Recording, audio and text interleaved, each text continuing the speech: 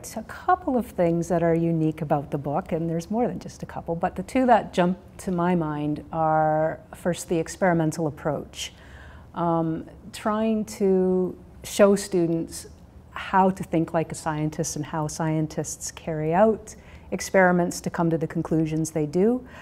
So we've done that in a couple of different ways. One is every chapter has a mini paper in it. And the mini papers are sort of paraphrased, condensed versions of actual research papers.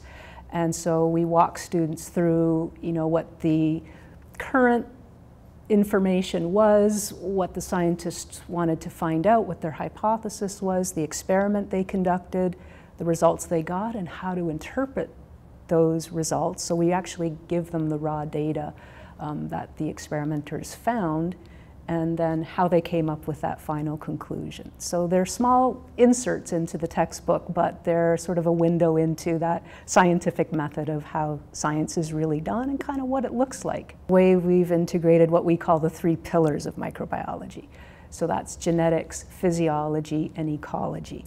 And pieces of information that we present to students around microbes, we always try to frame it within those 3 contexts. So for example, genetics would be, the suite of genes that these organisms carry and how that gives them the metabolic structural abilities that then allows them to live in the environment, the niche in which they do, and carry out the roles that they do. So it all comes back to, the suite of genes that they have, and that's probably why microbiologists often get so focused in research around genomics and isolating genes and describing genes and doing all kinds of gene analysis and moving genes around, etc.